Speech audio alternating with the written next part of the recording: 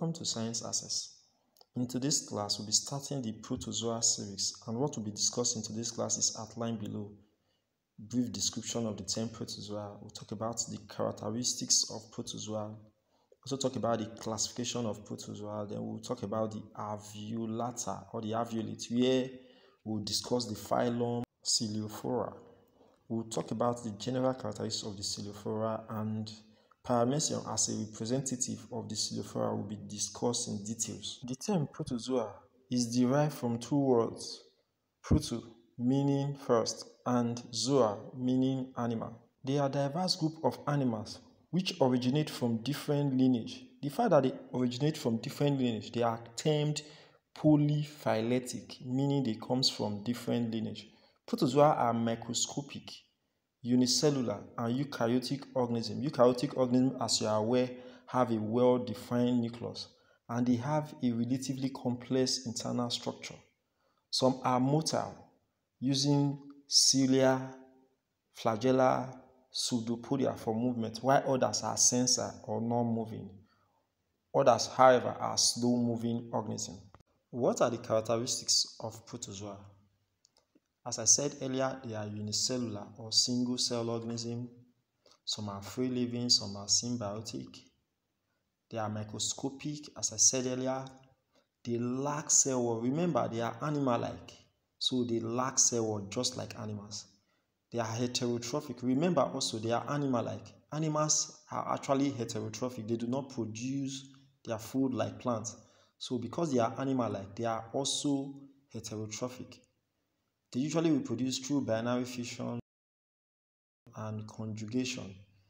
This concept of reproduction will be explained in a separate video. Examples of Protozoa include the amoeba, the Paramecium, the Euglena, Trypanosoma, we have the Plasmodium, so many Noctiluca species, and the Leishmania species. Let's talk about the classification of Protozoa. Protozoa is considered to be a subkingdom of the kingdom Protista, and they are a diverse group comprising of a number of separate lineage. As I said before, separate lineage means polyphyletic. They have different ancestors or different descendants. In this case, we call the separate lineage as clade. A clade is a group that originates from a common ancestor. In other words, all descendants, both living and extinct, are actually from a common ancestor. The clade of Protozoa are Alveolate or the Alveolata. We have the amoeboid Protozoa and the excavata. As you can see from the tree diagram, the clade under the subkingdom Protozoa are Alveolate or Alveolata, amoeboid Protozoa, and excavata.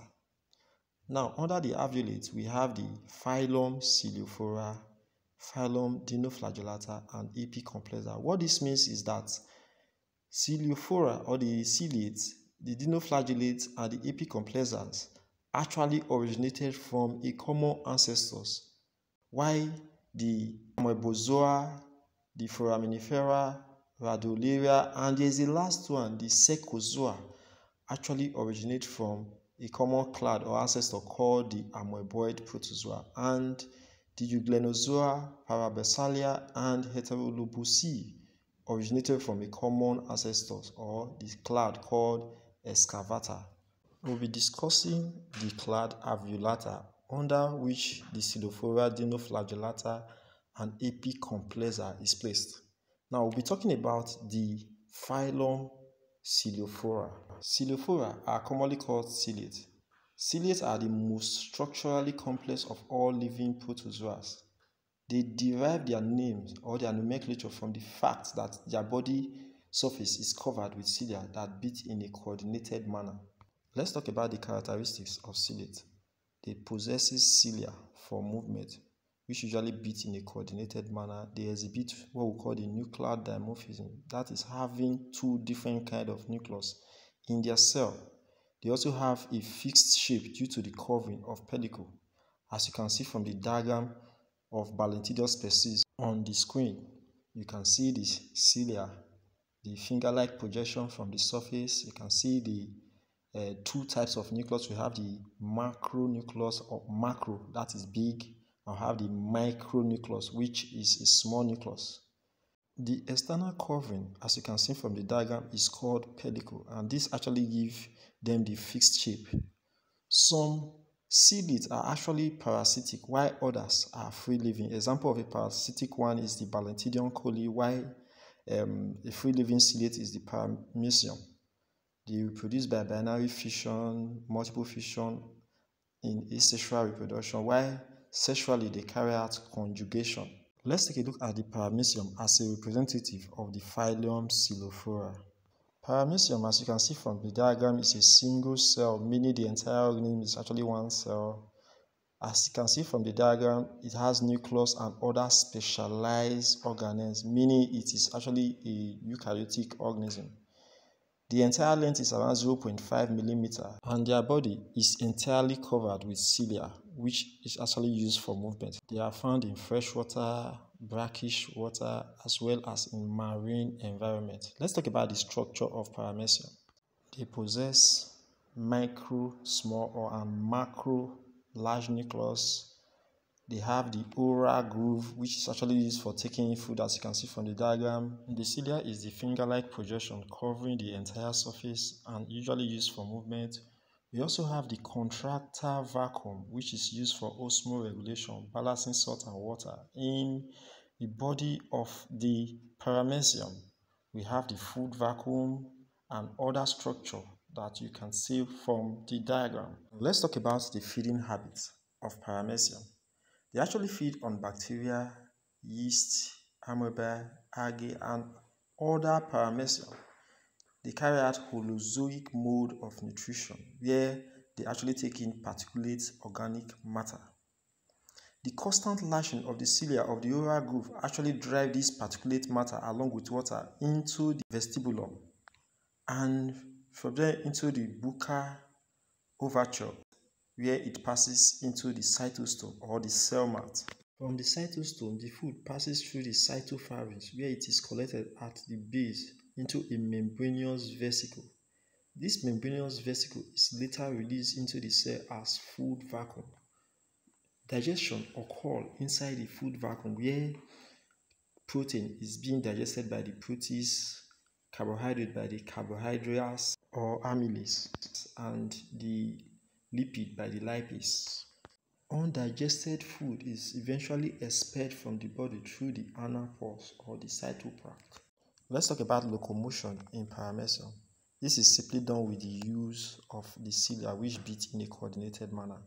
And lastly, let's discuss reproduction in Paramecium. Paramecium carry out asexual reproduction through binary fission, which is the most common type of reproduction in Paramecium. However, sexual reproduction is also occur through conjugation. We have other types of reproduction in Paramecium, such as the cytogamy, octogamy, endomysis. In this video, we'll be concentrating on binary fission.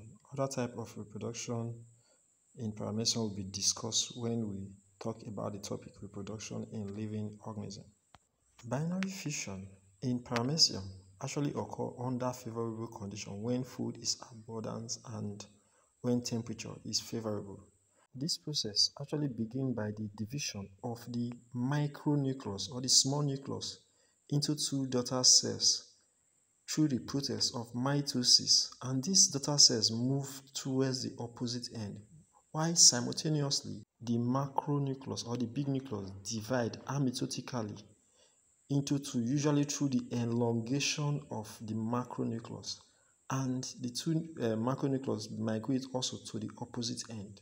The two original contractile vacuole remain at both opposite ends, and a new contractile vacuole is actually formed at both ends, making each daughter cell possess the usual two contractile vacuole. Two new oral grooves begin to form, one at the anterior and the other at the posterior, and a constriction furrow begin to form at the middle. Eventually, the Paramecium divide into two daughter cells. A summary of this process is being displayed on the screen.